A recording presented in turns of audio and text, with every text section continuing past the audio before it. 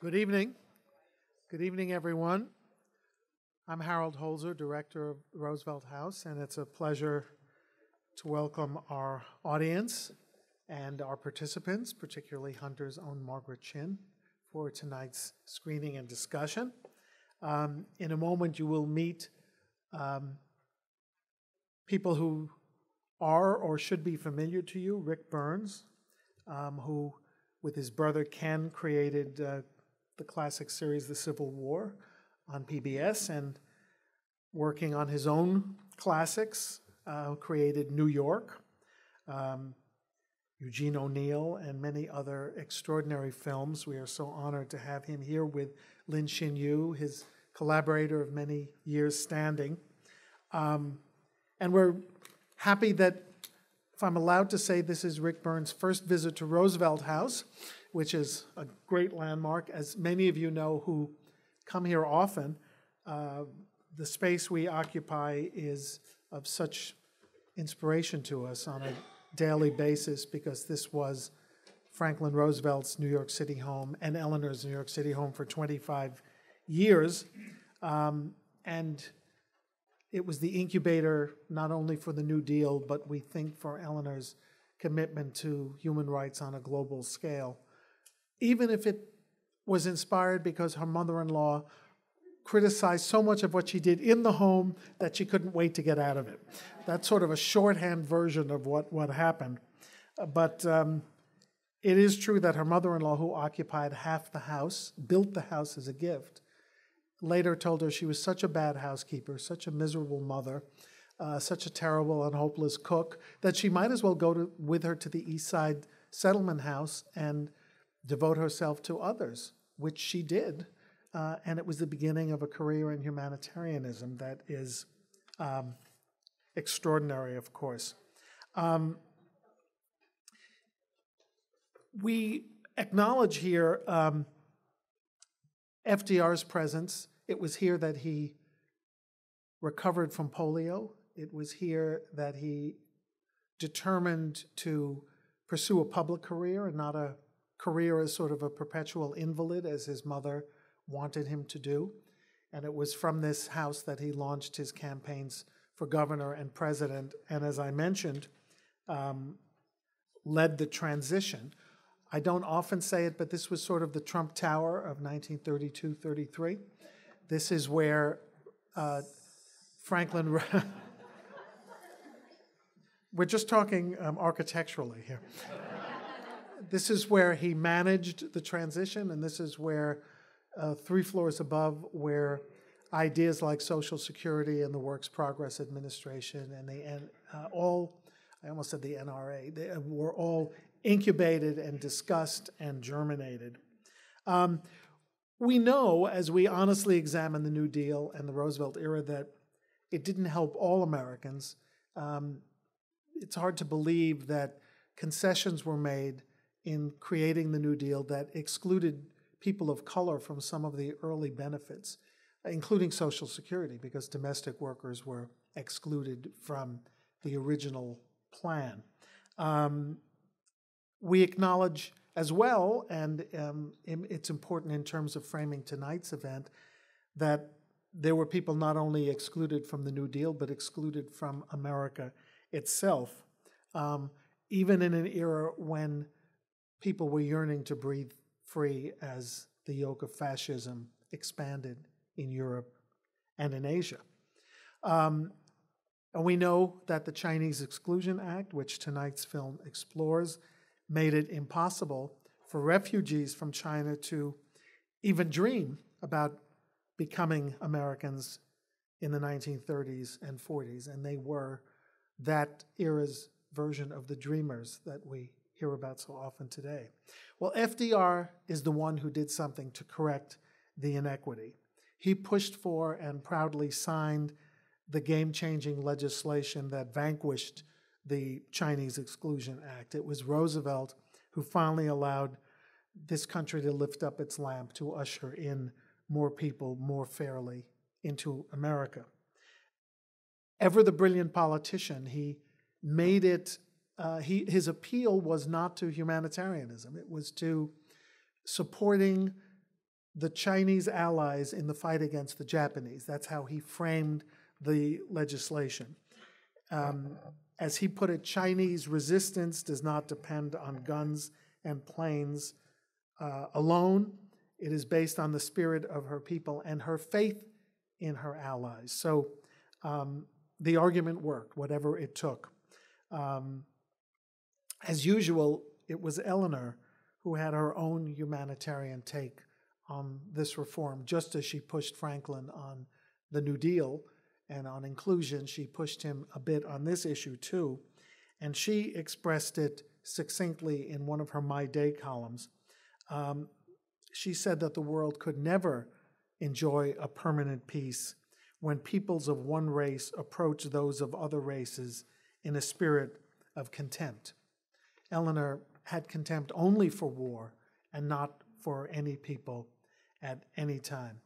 So tonight, as we contemplate the exclusion that tarnished the American dream for so long, we're thankful that we can also celebrate the inclusion that the Roosevelts helped usher in during World War II.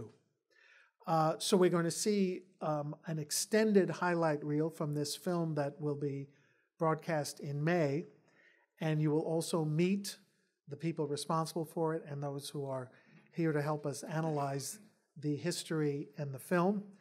And now it's a pleasure to introduce, to frame the film, Li-Shin and my friend Rick Burns.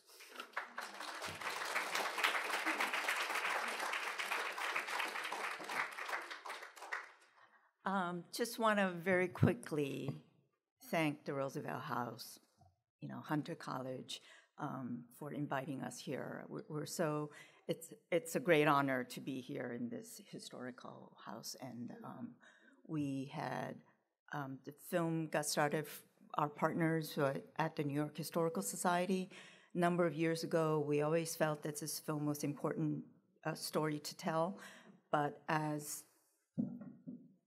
development of the project was delayed, we increasingly felt day to day how important and how resonant this history is to us today, to not just Chinese Americans, but to all Americans. And so we're so pleased, and also wanted to thank our partners, Center for Asian American Media, Center for Asia. Yeah. You got it. Who is spearheading the outreach for our film and made tonight possible. And Rick will say a little bit about what we're showing tonight. Let me just echo what Li-Shin said. It's really wonderful to be here, and kind of shivery for me personally to be here, having never been here before. You can't walk through those doors or go up to the library without feeling a strong sense of contact with a very, very historic place and time in American history. So we're really particularly pleased and grateful, Margaret, Harold, for having been invited to come and showcase some of the film. I just wanted to say briefly that the film in its entirety is 2 hours and 40 minutes. It would have been my first wish that you be here for 2 hours and 40 minutes, watch the whole thing, but apparently that was logistically not going to be possible. It's not even possible for PBS to do that, so they're broadcasting a 112-minute, nearly 2-hour version of it. What you're going to see here is 35 minutes. And I won't try to pantomime all the things that you're not going to see, but I do want to sort of say a thing or two about what you will see, so that you understand some of the things that aren't going to be appropriately contextualized in these three sections that we're going to show you. The introduction, which will introduces itself, sort of sets the scene in 10 or 12 minutes, and then it skips very dramatically over about an hour of material and lands in the 1870s as what had begun in California. After the gold rush, the movement to exclude Chinese now picks up national traction in the wake of a number of things that have happened during parts of the film you aren't going to see. Because the film goes from 1776 all the way down to 2012 in its scope, because we see that you can't really understand how this happened without looking at it in the broad context of American history. of critical importance to the nationalization of the exclusion movement were two things which were Lincoln-era initiatives. One was the Transcontinental Railroad, which many people called the Iron Road to China, and was very much part of a desire to enhance and accelerate the China trade. As part of that movement as well, at one time, Massachusetts congressman named Anson Burlingame was sent by Lincoln in 1861 to become the first American ambassador to Beijing to try to heal relationships which had been sorely strained during and after the Opium Wars, and also to encourage what he was very effective at doing, a free flow of people and things between the two countries. And this culminated in 1868, 3 years after the Civil War, in the Burlingame Treaty, when that treaty negotiated something which is entirely non-exclusive.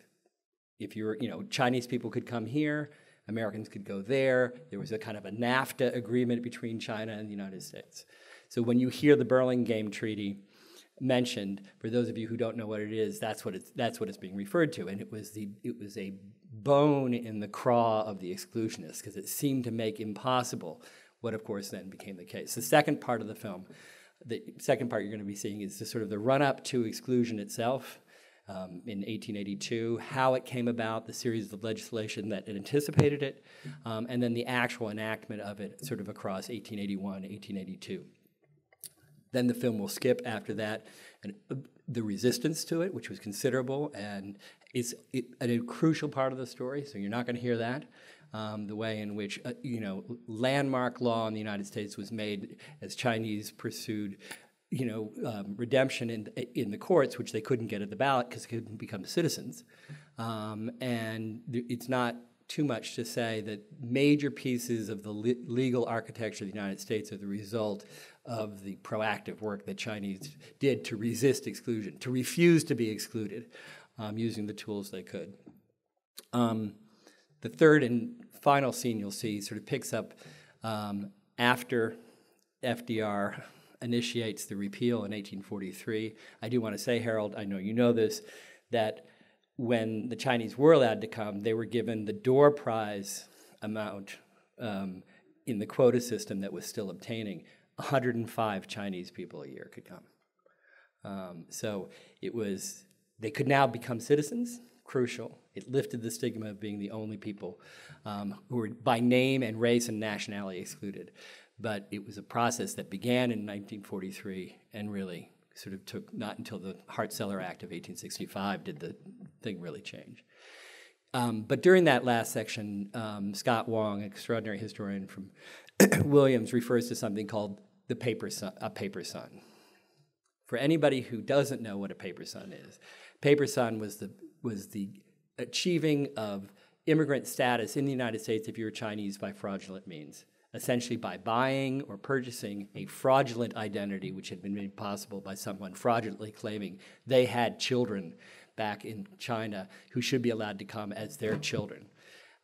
This really sort of noble and brave system of fraudulence became known as paper sons and was part of what's in many ways the most poignant aspect of the Chinese-American experience, this complicated set of relations within the Chinese communities in the United States with people that, you have this complicated non-blood relationship to, they are your relatives, they're not your relatives, you can't really talk about them, and it's one of the sort of the shadowy and to me, very, very moving parts of the story.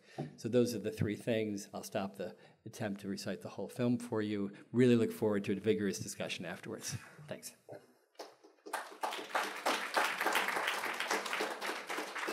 Well, thank you. I'm Margaret Chin. Welcome, everybody. Thank you for coming. And I have Rick Burns and Li-Shin up here. And first of all, I want to say that was a fabulous excerpt, and I'm looking forward to seeing the whole film.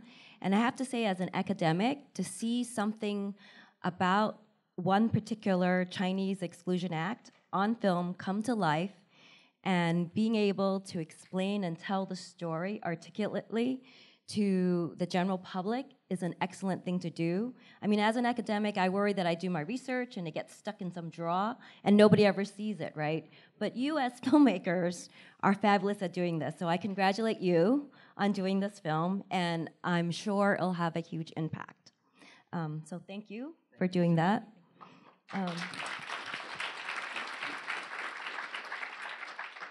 And because of that, I actually wanted, I actually have like 3 kind of categories of questions, but I might just ask 1 or 2 because we just ran over a little bit. But one is about filmmaking, and the other is about the kinds of impact that you see that this film might have. And of course, the third subject area is on the content of the film. So maybe I'll ask you the first one about filmmaking first. Like, how do you choose what to put in a film that tells a story about a particular act? What were the kinds of things that come into your mind in making a film? Because I don't think we get to hear about the process so much, you know, at an academic institution, but it'd be nice to know a little bit about it. You know, I think one thing I would say is that, I mean, this is a story preeminently about memory and forgetting.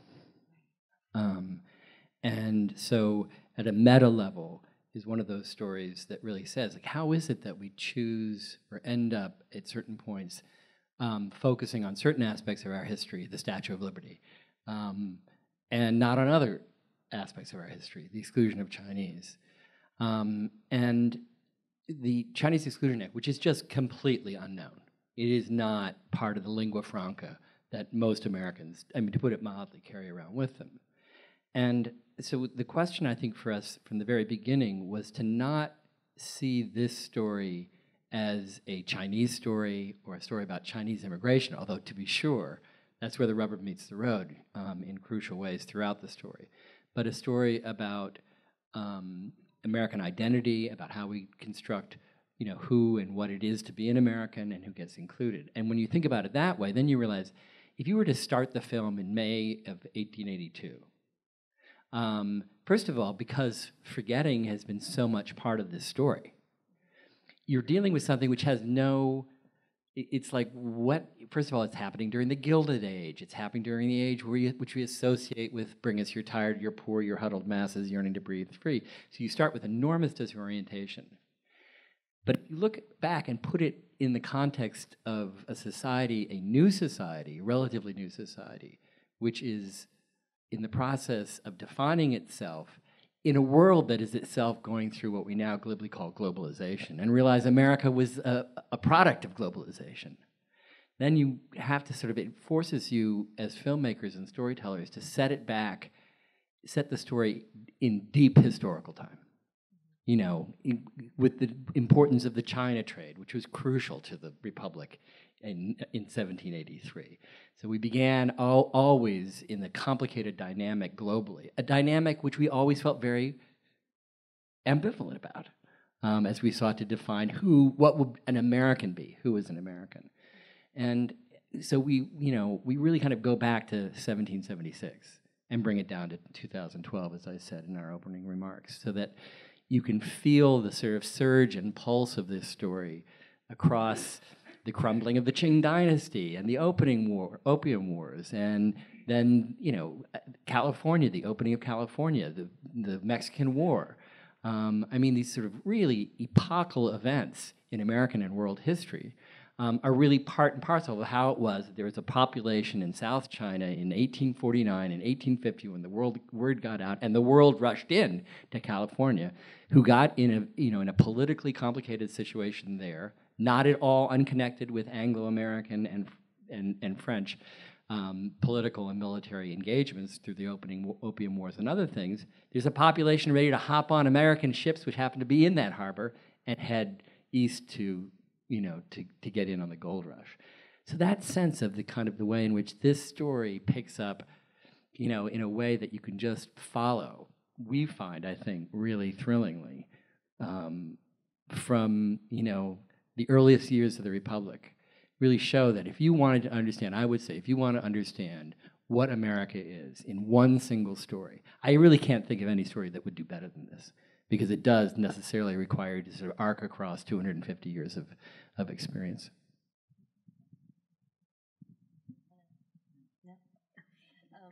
So then the second thing is, you know, this film is so relevant for today, especially the politics about immigration, extreme vetting that gets mentioned here, labor, you know, fighting for jobs, just exclusion of any one particular group, like we even saw the Muslim ban last year, to name just a few things.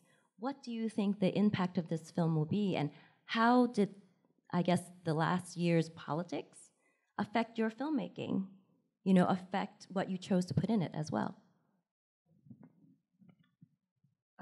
I don't think when we started to really dig into the story, we knew how important all of these issues were. Its issues were, globalization, labor, immigration, belonging, all were part of what we wanted to tell in this story in this larger American history context, and not Chinese Americans, minorities have always been consigned to the margins, and what is surprisingly, what we discover is like this story is so central, and that's where we want to place it. And the events outside our door didn't really affect what we were doing, but it really just highlight how important, how crucial, and how we need to tell this story correctly, because we're still arguing, we're still, questioning, and we're still, events in history doesn't happen in isolation.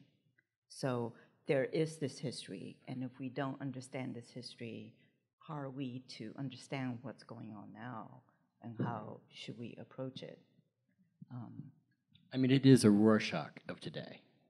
And the way, in a sense, all real pieces of history are. So you don't have to draw the parallels. That's what I just find it's an amazing frisson, that when Erica Lee, this incredible group of historians who are, both behind the scenes and in front of the camera for this film, it's really second to none in my experience. When she kind of wraps it up, how the history of immigration and our ambivalence about it has been part of what has shaped us from the beginning. You already know that by that time. And today's Chinese are, it's really two groups. The evil, predatory, horrific monsters are Muslims, Muslim terrorists, and the people who are going to steal your jobs are Mexicans. So, so here in this aspect of American history that is completely submerged, how are you going to understand where the kind of where the entire species of rhetoric and ideology and argument comes from if you don't go to the source and understand this is not an immigration story, this is the immigration story and an American story. It kind of like everything about our attitude towards immigrants is reflected in and comes spiraling out of this. And so since, we don't today know this story, we do need to know this story. And, I dare say most people would think, if you said, when was it decided that birthright citizenship was, part of the American vocabulary? I think before we got into this project, I would have naively thought, well, if it's not in the Constitution, is it in the Constitution? It's probably like, Madison and Hamilton, it's in the Federalist, somewhere in there. No, Wong Kim Ark, 1898. He's born in San Francisco to Chinese immigrants. He goes home, and then they won't let him come back in. And he takes it to the Supreme Court in 1898, in a decision every law student knows, Wong Kim Ark. It is determined that if you are born in the United States, you're a citizen. So thank you, Wong Kim Ark. I was born in Baltimore. I now know why that means I'm an American. So, when non-trivial aspects of American experience, come swarming, and this is just one of myriad in this story, out of it, like, what have we been doing? How could we be so asleep not to have this story front and center in every high school curriculum, every college curriculum? Because, it's just not knowing some archival, quaint story. This is like a piece of you which has been anesthetized. So let's wake it up. Exactly. And I wanted to emphasize, too, that I'm glad you brought up Wong Kim Ark, because I think that when they said in the film that the Chinese actually took whatever they could, but they couldn't vote, but brought everything they could to the judicial system to try to change things, to make things better for themselves.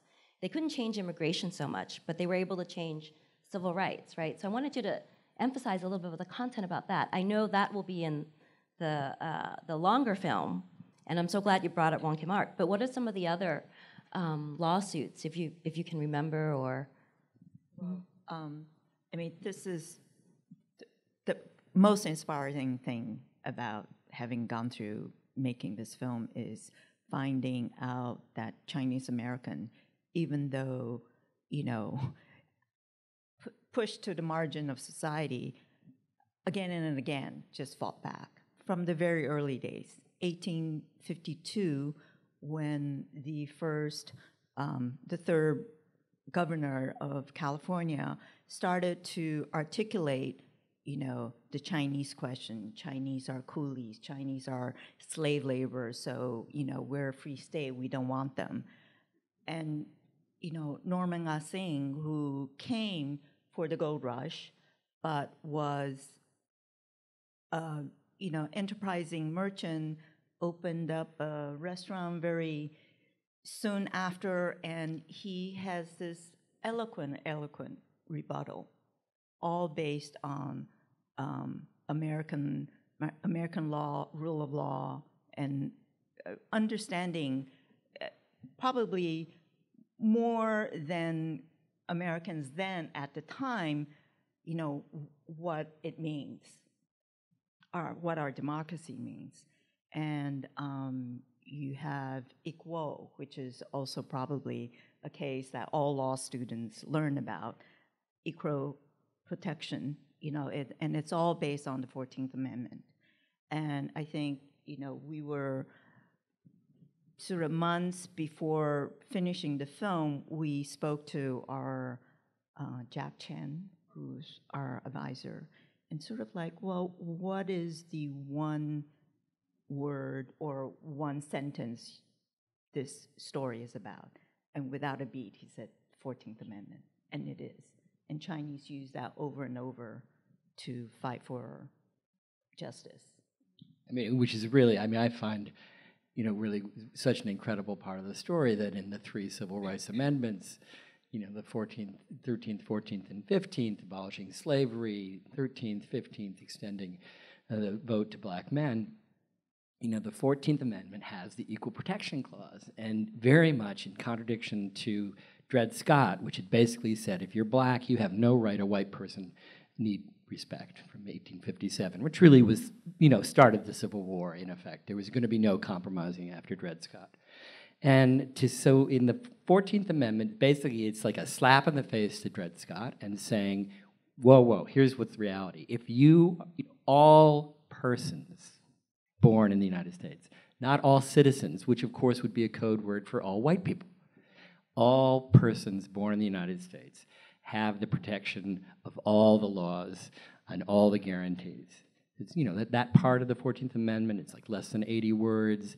That became the lifeline for African Americans, for Chinese Americans throughout the 19th and into the 20th century. I think it's all persons, not even born in the United States. States. That's right. All persons, that's right. All persons, that's right. Right. So it doesn't matter. Personhood becomes this inalienable existential quality which has conferred upon it by the Constitution as of 1868 when it passes. And that is that was a radical, crucial change, and to see how that ramifies across the story. So again, the 14th Amendment played such a huge role in, Tate v. Hurley in San Francisco, kind of equal access to education, where, the door was barred against a young, Chinese American girl, Mamie Tape, whose parents had come over and made fantastically well and were kind of middle class, living the American dream in California. But when the first public school in San Francisco opened, Spring Valley School, she was denied access. And her mother, Mary Tape, went completely apeshit. And she just went, this will not stand. and took it to the California Supreme Court and won. Unfortunately, it was sort of Brown v. Board of Education 100 years ahead of the time. Fortunately, the response of the California public school system was to start a separate but equal Chinese school.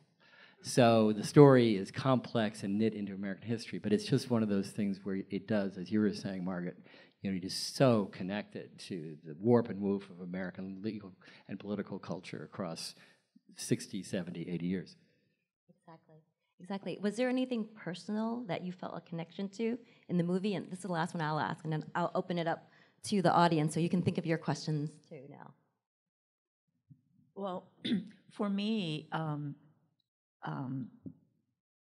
the exclusion law was repealed in '43 during the war, as we spoke earlier about how, now China is an ally, so we can't really, it was quite embarrassing, and Japanese were using it, as a tool of propaganda. So it was repealed, it was still very limited, and it wasn't until 1965 Hart-Celler Act that really opened up immigration equitably. And, if it wasn't for Hart-Celler, I wouldn't be here. So we all have there is a connection. And why don't I open up for questions from the audience? 1, 2, 3. Hi, yeah, my mother was a paper daughter, which is not mentioned, just paper sons. So there were a lot of paper daughters, and she lived in constant fear of being found out and the fear of being deported. And I think that that's such an important for Chinese Americans, Asian Americans in general. We are now considered the model minority, but yet we don't know our own history, and in not knowing that history, we can't stand up for what's going on now with Muslims and with Hispanics and this whole immigration thing. So I think that this can be a very important organizing tool, but it needs to be seen by many, many people. Okay. And by the way, the 14th Amendment, if you're here, you have the rights, but unless you're criminal. And that's what has kept African Americans imprisoned, because then they don't get the rights.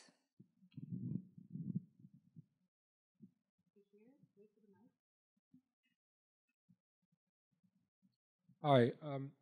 First of all, I think it's important not to reify the 14th Amendment, since the 14th Amendment was also used to justify segregation. So it's not the amendment, it's actually the politics around the interpretation of the amendment that always is important. And I was just curious about the politics around 1882, particularly because, as Harold Holzer mentioned, right, this was an early wave of migration that was accepted from Europe.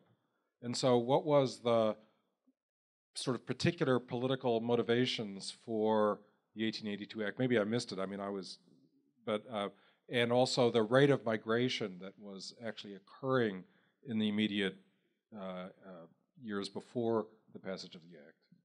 Well, the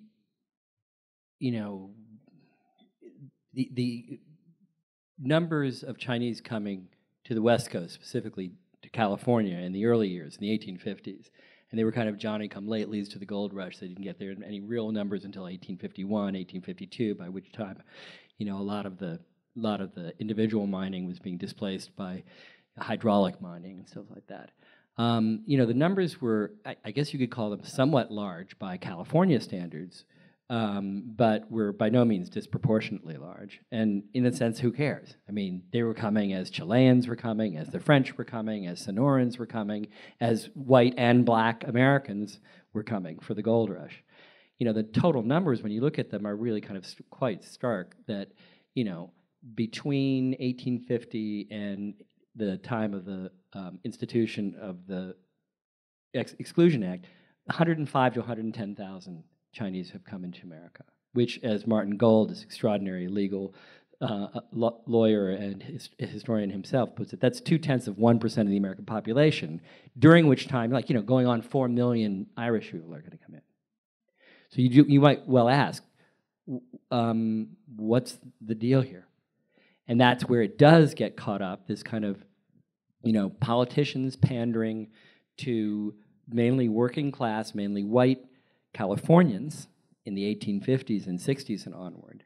Now it becomes national politicians pandering to working class, very frequently immigrant white Americans, Irish, German, et cetera, who in circumstances where you have a constant boom and bust, think about the depressions and recessions of the 19th century, 1873, the worst depression of the 19th century, it was like a kind of an economic holocaust across the country, made worse. It was a nationalized economic disaster, made so by the new transcontinental railroad, which was nationalizing everything and bringing now Chinese workers from the West Coast for the first time to fill the labor shortages in Mississippi and Louisiana plantations, filling the labor shortages when strikes take place in North Adams, Massachusetts.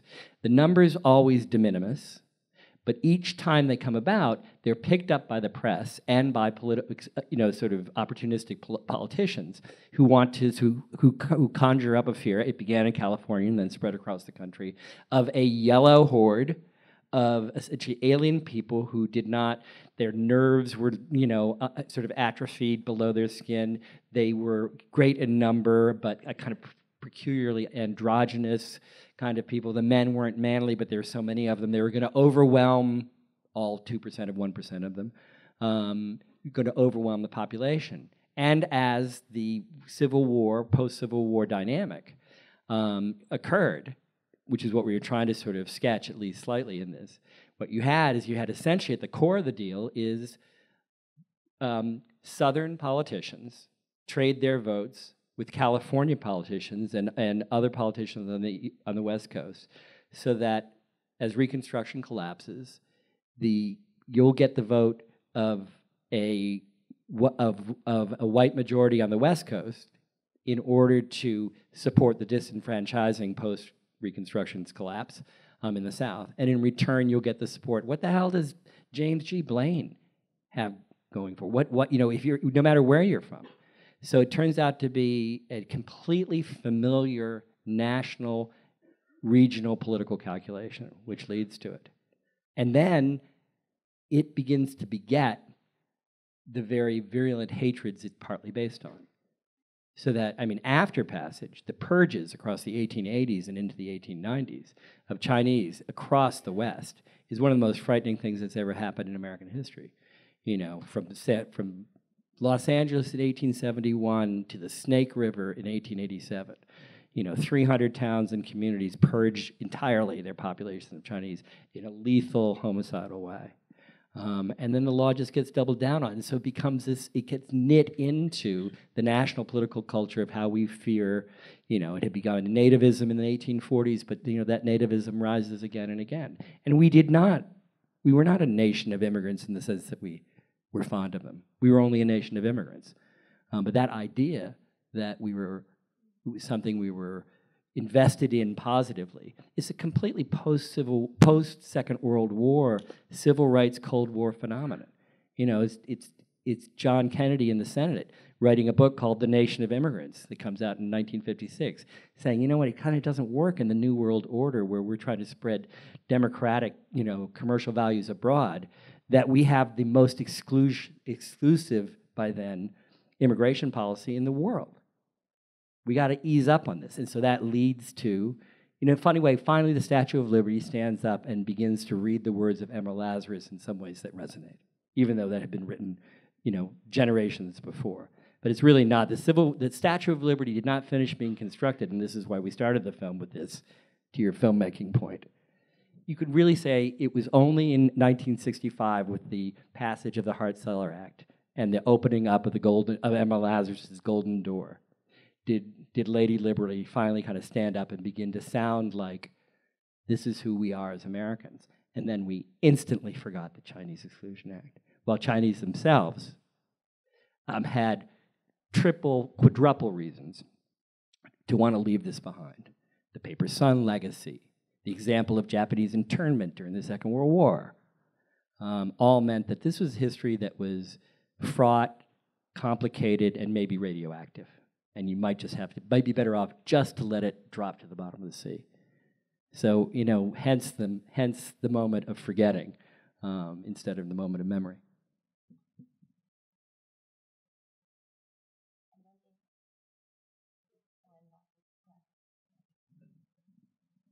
For those of us who are too impatient to wait until May to watch the PBS broadcast documentary, how can we see the whole thing now? That's great. We will make available to you the whole 2-hour and 40-minute thing. Anybody who wants to send us their email, we'll send you a link. Okay. So if Margaret, if we could do that. Yeah, why don't we set up a sign-up list, right? Why don't we set up a sign-up list by the front door where they checked in? Will that work?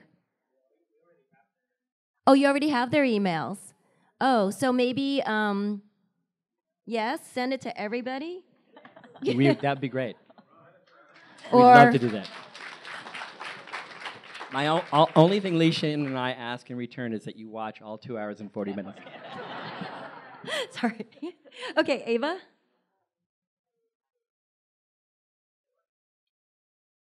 Hi, I'm so glad that you've done this documentary.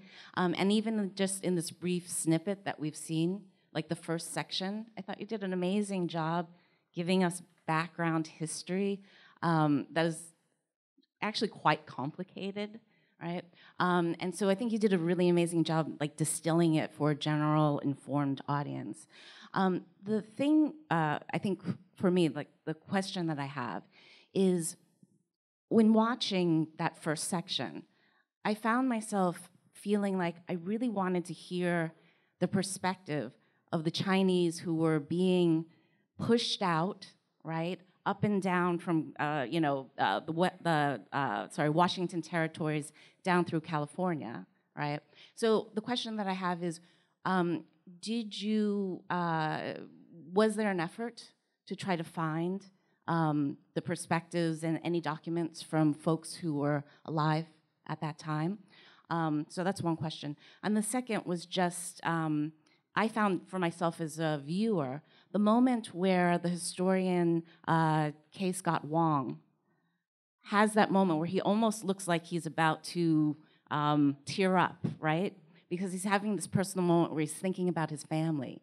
For me as a viewer and as a Chinese American viewer, I really felt that moment of connection at that point. So just take that for what it's worth. Oh, second question, sorry. You also had us an image of Wang Chenfu, and there was another image of the Chinese Equal Rights League. And my question is, how much about Wang Chenfu and the Chinese Equal Rights League do you actually get into in the documentary? We do have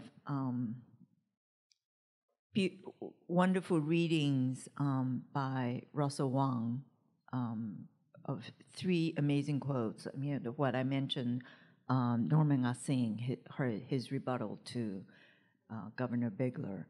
But across the film, we do have, research the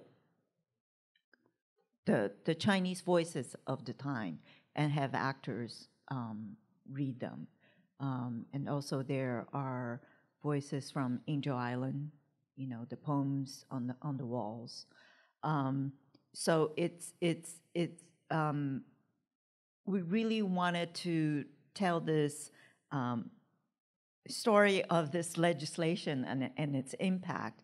So we actually purposefully did not sort of reach out to families who are, for example, probably your family, who are directly descendants of this story. Because as you say, it's a very complicated story. And we just sort of felt like we wanted to focus on the whys and the reasons and the social, political, economic forces that, allowed this act to pass. What was the second question? I mean, All right. Well, I'm so sorry. What Yeah, Wang Qingfu. We do touch on him, but it's again one of those things where you could make a whole film about Wang Qingfu, and so in this sort of already extended 2 hours and 40-minute version that we have, which speeds along, I have to say. we touch upon it, but we don't kind of go deep. We had versions that went deep, but then it just, in the end, we couldn't tell the stories we wanted. I think to in a tell. way we did. It's not that we didn't want to, Yeah. but I think that it's, there's a kind of the rhythm, the DNA of the film involves a kind of interplay of the personal and the national, the regional and the national, and which is in a sense what legislation itself is. And this is a film about a law or a series of laws.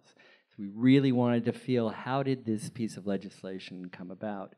But while we didn't, interview the sons and daughters, the descendants of Joseph and Mary Tape, Erica Lee, her great-great-great-grandfather came over in 1857 and was one of those people who just got off the boat in San Francisco and disappeared into the crowd.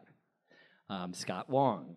So there was a way in which we came to feel like there's, the personal stake kind of slowly builds itself, and it turns out to be some of the people who have just been the historians turn out to be stakeholders, and you kind of discover that. And we didn't blow that early on by so that first it's the facts, and then it's the experience.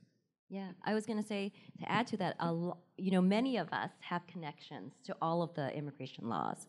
And I think because we really are a country of immigrants, most of us somehow do. So I think that even though it may not have been the exact person, people can relate to the stories there, and especially all of the historians, I think, that you've interviewed. Now, we have one more question, and it's right here, Rocky. And then after Rocky's question, I want to make sure you guys stay and go upstairs 2 flights. We have a reception upstairs. Oh, great. Well, I obviously want to just add my voice to thanking the filmmakers, and as Margaret Chin, who we all know has been an advocate and a professor of Asian American Studies. It really is true that sometimes it's hard to communicate this story, and I think the film medium is really important. So I guess my question is, there are a number of Chinese now in the United States, both immigrants who have grandparents or parents who can trace their history back to what you're talking about. And we have a lot of new Chinese today. So one question is whether you think there could be some way to utilize this film and maybe even translate it. Because it seems to me, in meeting some of the Chinese immigrants today, they have no idea, absolutely no idea of the history. And they come from different class backgrounds, different experience, and yet they also have been deprived of a certain history. So that's one question. The other, it goes back to just the excellent weaving of politics and so forth, which I think is both quite needed today, but also the idea of resistance. And I'm wondering if you mentioned some of the things, but if you covered in New York the whole Geary Act and the whole resistance that a lot of people don't know about, just like they don't know about the Chinese Exclusion Act, but right here in New York, which ultimately led, of course, to the Peng Yuting case, which is a very important case now when we're talking about immigration. I mean, Li-Shin, why don't you take the first and I'll take the second quickly. Yes, we are, as we sit here, creating subtitles, Chinese subtitles for the film, and so it's the question was always in traditional Chinese or simplified Chinese. So we're doing both. So we're gonna hopefully in a couple weeks it will be done, and then the hope is as we go around the country showing this, that option will be available. And then to your other point, yeah, I mean, we do, 1882, the first law is passed, It had to be re-upped in 1892. It was, the Scott Act, the Geary Act, the kind of 1902, 1904 series of legislation, which sort of like pinned it down and made it indefinite and not just sort of a 10-year thing. The resistance to that, resistance which took the form of, newspaper writing and constant barrage of sort of arguing in the press against the injustice of it, the political action, the legal action that was taken. So I certainly hope that from the very beginning of the film throughout, you understand that this was an extremely active community, which sometimes with, but mainly not with, help from Beijing, but not entirely not without. We're really saying, what, this cannot stand. And using, as Li-Shin was pointing out so eloquently earlier, using, not just the rhetoric, but the deep, deep sort of spiritual structure of American legal philosophy, so that it sounds like, Norman Ossing sort of sounds like Lincoln sometimes. And so, so do so many of the people who are determined to say, this is what your laws are. So it turns out that some of the most American people in America in the 19th and 20th century came from China, who just happened to have a set of determinations and abilities and inspiration and motivation to say, wait a second, we're here, we really like this idea of a place that's based on the rule of law. So let me say, we can see these major discrepancies in the way that's being rolled out right now. And let me tell you why and how.